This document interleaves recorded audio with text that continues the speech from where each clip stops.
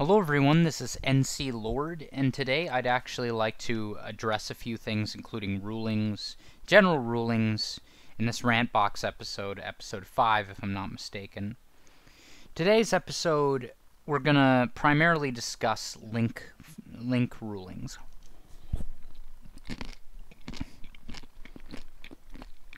As well as give my general thoughts and commentary on the matter.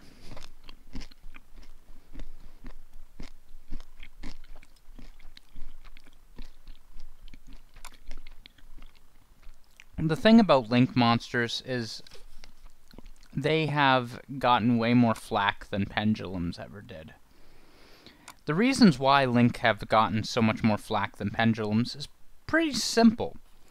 Pendulums were more of an accessory to Yu-Gi-Oh! They didn't impose themselves on mechanics unrelated to them. Say what you want about pendulums, but at least they left stuff that wasn't, not directly associated with them alone. The problem with links is it deals with things that go above and beyond what we're familiar with, or whatever.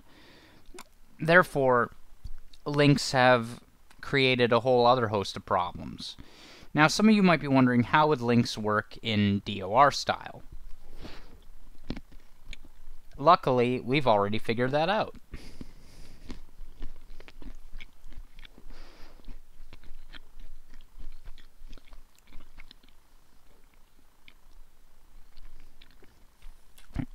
To account for new mechanics, links will function effectively similar to they do in the normal one. Instead of there being an extra deck monster zone, there'll be an extra deck limit, because as you can see, the grid zones, or just simply card zones, depending on your preference, there's technically 49 possible monster card or spell and trap card zones in total.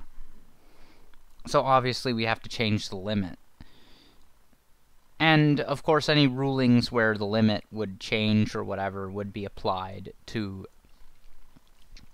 this just like it would normal Yu-Gi-Oh!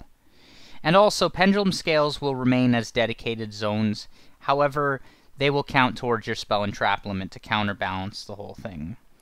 Thus, everything will effectively still hold the same implications. But you gotta wonder, what was Konami thinking? Like, this is why it would help to have multiple formats. Because multiple formats is just a good idea in general. Magic at the Gathering has been around for a very long time, and they've proven that having multiple formats generates more money. Like, honestly, I get that Konami doesn't want to copy them too much, but at the same time, it's an effective strategy. It's still a good idea to have multiple formats. I mean, you'll make more money with useless reprints, with otherwise useless reprints. It's just, it overall seems like a good idea.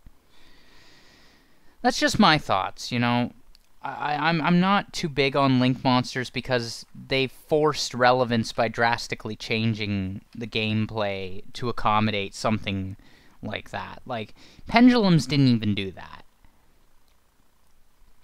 This is a whole other category in terms of insanity from Konami's part. This is a testament to the fact that they probably don't care anymore, if you want my honest opinion. Anyways, everyone, this has been NC Lord. I hope you enjoyed another Rant Box episode. I'm sorry I haven't posted very many videos lately. Funny enough, I actually tried to post a video today, but there were technical difficulties, thus I had to start over. Like, comment, and subscribe, and enjoy more of my videos.